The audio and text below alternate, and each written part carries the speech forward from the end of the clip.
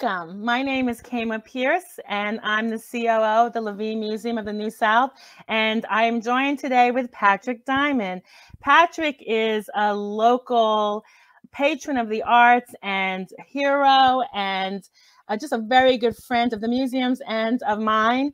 And he has done something very important and very special for our community and for our history. He's published a book, The Incredible Joy of Collecting African American Art. And we are a history museum, and we love to tell everyone's story here.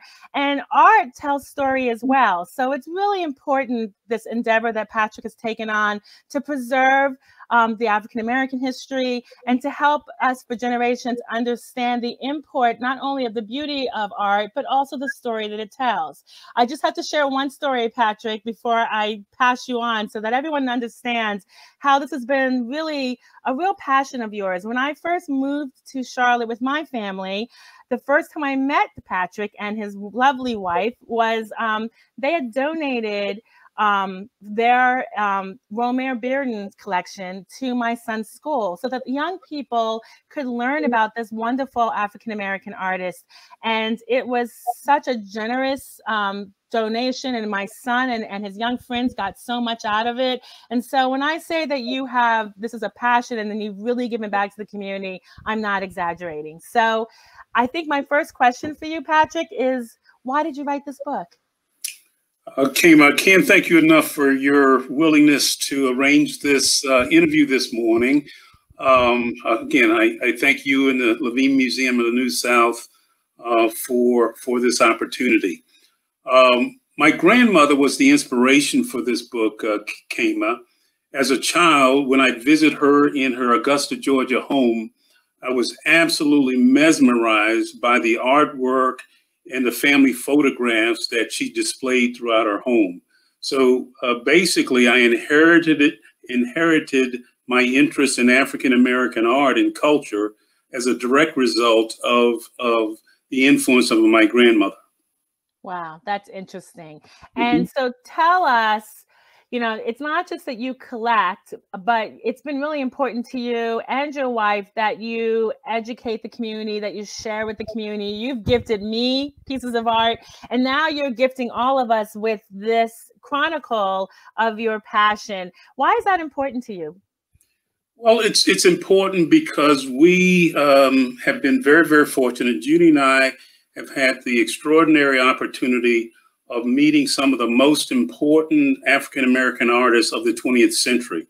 It includes, artists like Romare Bearden, Elizabeth Catlett, Richard Hunt, and others. And they welcomed us into their lives. Again, we were able to form friendships with many of the artists that we collect. And again, it's just been a tremendous journey that has inspired us in lots and lots of ways. And one of the ways in which I wanted to share this was through this memoir. I love that. And it is really important. Like I said in the beginning, we might be a history museum, but art does chronicle history for generations. And it's really important what you and Judy have done to make sure that you are collecting, but not just for your own personal enjoyment, but you share that history and you honor African-American artists. And I think people are really beginning to understand the import of collecting different cultures and understanding the import different cultures have on us as a country. And so what would you say to the young collector who, has an interest in maybe it's Native American art or Asian art or something? How do they begin collecting? That's a great question, Kama. In fact, at the end of the book, I list out about 14 or 15, just tidbits of advice for beginning collectors.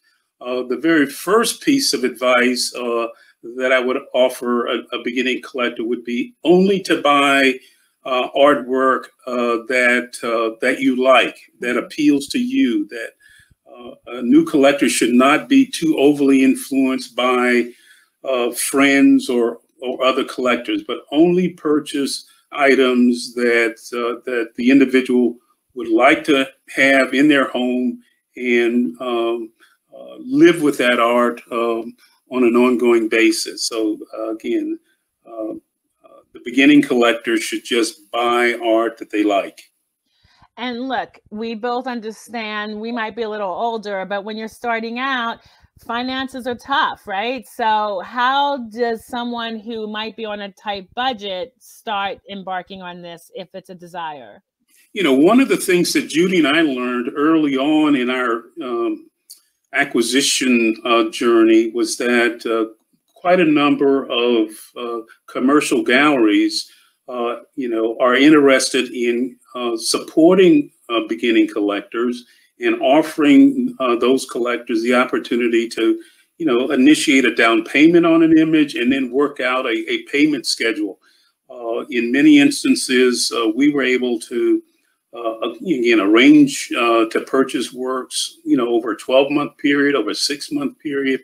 And again, over time, we've been able to assemble the collection. So commercial galleries are very open to those conversations with beginning collectors. Oh, it's excellent. Thank you. Great advice.